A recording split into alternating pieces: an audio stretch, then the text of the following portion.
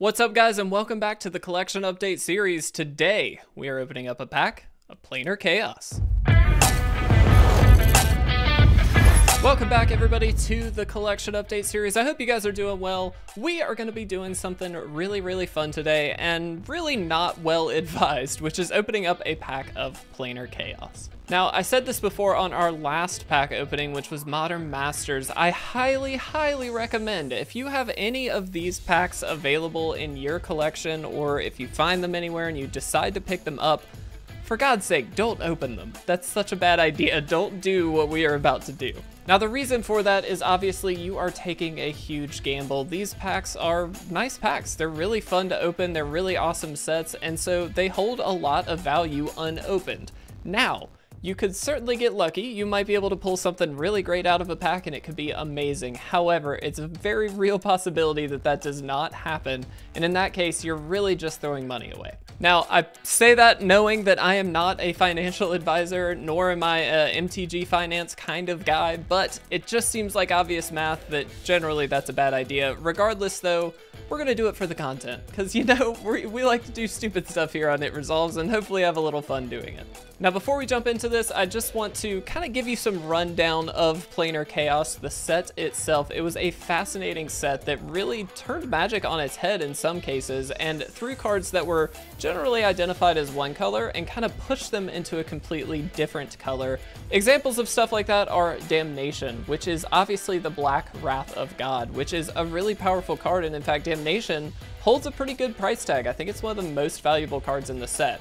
Now, all that to say, we do get these color shifted frames on cards that we know are kind of pushed into a different color, and so hopefully we get to see those as we go through the pack today. I will just go ahead and say as well, this was released in 2007, so quite a long time ago. Kind of crazy to think. I actually opened this pack back in the day when it was released. It's a huge nostalgia factor for me.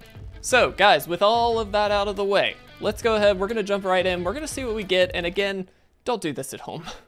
Alright guys, so here we are with this amazing Planar Chaos pack. Again, just a really beautiful one. I really like this set. Like I said, it is a big nostalgia factor for me because I did open this back up in the day. I actually had some of the like tournament decks, the little decks that they put together for you back in the day, which was really fun as well. Hopefully our focus isn't terrible. We're gonna try and fix that as we go through. I know it's a little messy at the moment, but as we're looking at the cards, hopefully that's not too much of a problem. Let's go ahead. There we go. And there we go, guys. Let's see. Let's get the focus nailed down first. That's not too bad. Little blue. Hopefully I can fix that in post. But our first card here is a Saltfield Recluse. I should also mention before we actually jump in, I'm going to look at this in a limited environment. So we're actually going to look through this like we're drafting the set. I don't know if we're actually going to get a good reasonable pick. I didn't limited draft during this, so I did not necessarily, I don't have all the knowledge of a true drafter, but I'm going to do the best I can. Our first one here is Saltfield Recluse, though. It's a 1/2 for 2 and a white. Target creature gets -2/-0 until the end of the turn. You have to tap it to activate that ability. Importantly to note, this is a rebel, which was a tribal synergy of the set. So just keeping that in mind as we go through, we may see some other rebels in the list or in the pack that actually do work together quite well. This one isn't that exciting. Obviously a 1/2 for 3 isn't that good. What it does make the opponent do though is kind of deal with the fact that they have to assume you're gonna use this ability on one of their creatures if they attack with it. And so you do kind of get to manipulate the opponent just a little bit maybe. That being said, it's definitely not a strong first pick at all. Next up, we have Veiling Oddity, which features the Suspend mechanic, which is a really cool one. So this is 3 and a blue for a 2/3 with Suspend 4. For 1 and a blue. So basically what you can do instead of paying the normal mana cost is you can pay 1 and a blue, put this card off to the side with 4 suspend counters on it. Each upkeep during one of your upkeeps, you actually remove one of those counters, and when it has none of those counters left on it, it actually comes into play. Now, when the last time counter is removed from Veiling Oddity, let me make sure I'm reading this correctly. While it's removed from the game, creatures are unblockable this turn. That's interesting. So it does give you some unblockable stuff. I mean, it's kind of a cool card. Again, I don't see it being like a good first pick, but it does seem like a decent enough card to be able to be aggressive in blue. I wouldn't necessarily, again, think this is a great start though, so we're gonna probably pass on that. Midnight Charm, 1 black for an instant, choose 1. There was a whole cycle of these. It deals 1 damage to target creature and you gain a life, or target creature gains first strike until the end of the turn, or tap target creature. These charms are generally thought of as like small, flexible pieces in any given colored deck, in this case black. And so obviously they're useful in some scenarios, but they're not necessarily something you want to like take early on. They're great to pick later up in the pack when you know what colors you've kind of established yourself in. You can pick this up just thinking of this as like a nice little spell that you can cast as a combat trick, or, you know, something along those lines. Unfortunately, again, it's definitely not a first pick. Shaper Parasite, 1 and 2 blue for a 2/3 with Morph. Morph was a really interesting mechanic, I believe, all the way back in like Onslaught days, maybe. Might be wrong on that, but you can play this card face down as a 2/2 creature for 3 of any color, but you can also turn it face up for 2 and a blue at any time, which is really interesting. It allows you to play cards face down and kind of surprise your opponent. When it's turned face up, target creature gets +2, -2, or -2, +2 until the end of the turn. So this is essentially a like small removal spell or a combat trick on a stick. I don't necessarily, again, think this is amazing, but I would probably think of this as the best card so far. We'll maybe see how that goes. I'm not 100% sure, but I do like this card. Next up, we have Battering Sliver. This is a 4/4 for 5 and a red. All slivers have trample. So if you don't know, if you haven't been around the game for very long, you may not know what slivers are. It's been, I guess, a little while since we've really seen them. Slivers are extraordinarily powerful cards in tandem with other slivers. As you're going through the game, if we find some more slivers in the pack, which is a very real possibility, you'll notice that they say all slivers have something. In this case, trample, which is obviously quite good if you are in the slivers deck. Slivers are a little bit hard to make work in limited, but Planar Chaos was a very sliver heavy set, in which case you could pick up a handful of them and kind of try and make it work. That being said, this is not a reason to be in slivers. I think if you're gonna try and do that, you really want to get one of the huge payoffs, which maybe we'll see later on in the back.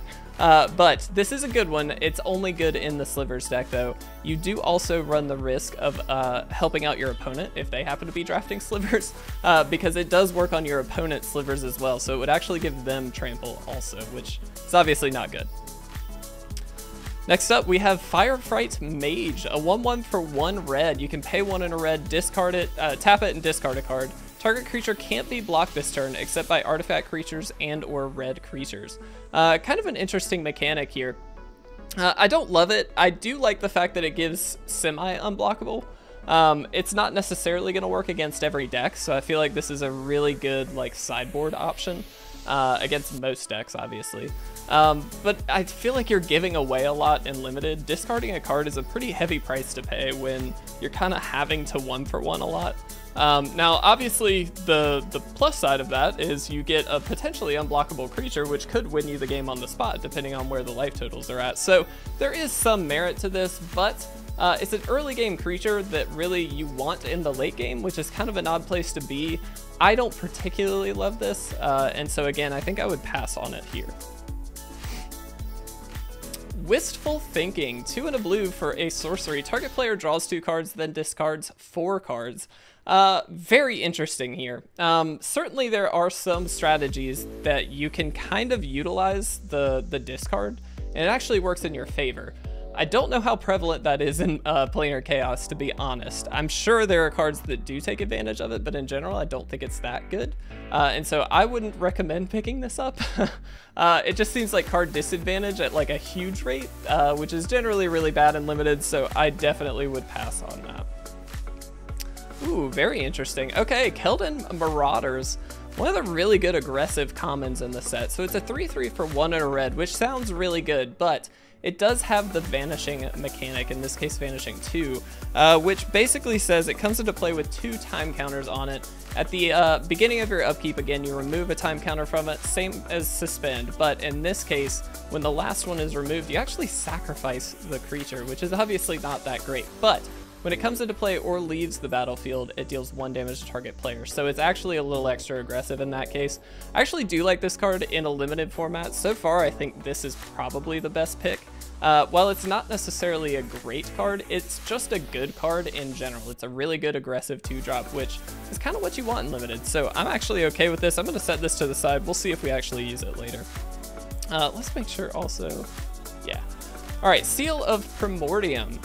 This is that time-shifted, or color-shifted, excuse me, not time-shifted frame, showing us that this was a shift in a color. I believe it would have been the white Seal of Cleansing, if I'm not mistaken, that this is essentially a reprint of in green. It is an enchantment for 1 in a green. Sacrifice it, destroy target artifact or enchantment. Generally thought of as a sideboard option, not a great card to pick up, of course, early on. There are plenty of artifacts and enchantments you might want to hit, but you don't know what the opponent's going to have, and so having a removal in that capacity is good in the sideboard, not so good in the main deck, generally speaking. Ooh, okay, Sunlance. Sorcery for 1 white. Deals 3 damage to target non-white creature. This is a really good card, actually. Now, again, it is important to note that it doesn't hit white creatures, so there is a possibility that you're running up against a white deck and this really has no target, which is certainly not good, but it is 3 damage for 1 mana. Now, again, sorcery speed 2, but there's a lot to love about this card. It's a good little efficient removal spell, so it is something to consider. I don't know that I'd take it over the Marauders, but I'm going to set them both to the side, and we'll see where we land later in the pack. All right, Vampiric Link. Enchant creature for 1 black. When the enchanted creature deals damage, you gain that much life. So this is essentially lifelink on a black card, which is pretty cool. I don't love this. Generally, I shy away from enchant creatures in limited because you're investing a lot in 1 creature. If they just remove it, you've lost 2 cards, not just 1. Generally, that's a bad idea, and so I try to avoid picking these up if I can. They're filler, for sure, and this is a good effect. I mean, lifelink is great, but I wouldn't necessarily want this as an early pick for sure, and really even in the deck at all, because you're relying on a creature being on the field for you to attach it to.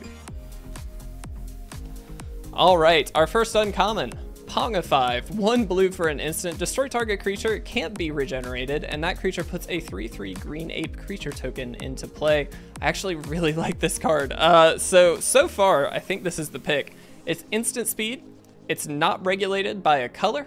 And it completely destroys a creature, which is really good. Now, I know there is a 3/3 in its place, but there's a lot of ways that you can utilize this that's actually really, really good. And obviously, if you're losing to a big creature, a 3/3 is better than a big creature. Generally, you can outpower that at some point throughout the game. This just is a really efficient way to deal with it. Sure, they get a token, but I think it's worth it. So definitely the pick so far. Interesting, Waning Worm, 3 and a black for a 7/6 with Vanishing 2, and that's it. I don't know that I love this. I'm not sure. The Vanishing 2 is the tricky part, because obviously it just goes away very shortly after you've played it. 2 is not a lot. Now, I know we did like it on the Celtic Marauders, but it came in earlier in the game. This is just a creature that deals some damage, but then, you know, I don't love it. I'm just gonna go ahead and say I don't love it. I don't know that that's correct. I'll be honest. I have no idea, but I don't think I would take it. I think I would much rather just have a creature that sticks around and not necessarily has all the power and toughness here. So maybe that's wrong. I don't know, but I think I like Pongify better. Ooh, Keen Sense. Enchant creature for 1 green. When the enchanted creature deals damage to an opponent, you can draw a card. This is actually a really sick card in Constructed. It's not very good in Limited, I don't think, although it can be. Even if you get 1 attack in, you're replacing itself, so it still is much better than something like the Vampiric Link that we saw earlier. However, you are still relying on a creature on the field, and I don't necessarily think that's always going to be the case. It also has to get in for damage, and sometimes you're going to be either in a board stall position or just outpowered, and in that case this is basically useless. So I'd much rather have an action spell, not a reliant spell. So for me, I don't think I would take this, but I'm actually really happy to pull this because Keen Sense is a really good card. And our rare is Intet the Dreamer. Look at this, 6/6 for 6, teamer colors and 3. Does have flying. When it deals combat damage to a player, you can pay 2 and a blue. If you do, remove the top card from your deck and from the game face down. You can look at that card as long as it remains removed from the game. You can play that card without paying its mana cost as long as Intet remains in play. I mean, I think this is the pick. It's a little mana intensive, obviously. You do have to have 3 colors, which I don't know how well that would have been supported during this time. I think mostly it would have been a 2-color format. But I mean, that's a really good effect, and it's a really powerful game-ending kind of card, so I think this is definitely the pick. I do really love Intet as well. In fact, I made a digital altar of Intet not that long ago. Beautiful, beautiful card, and not a great like value engine for any means, but it's a really pretty one and a very powerful one for limited. So I think that's got to be my pick, guys. Let's go ahead and wrap this one up. All right, guys, so that is the end of our Planar Chaos pack opening. Again, don't do this at home. If you happen to have these packs, definitely hold on to them. This is not a good idea, but it was really fun to look through these old cards, have a little bit of that nostalgia, kind of bringing it back.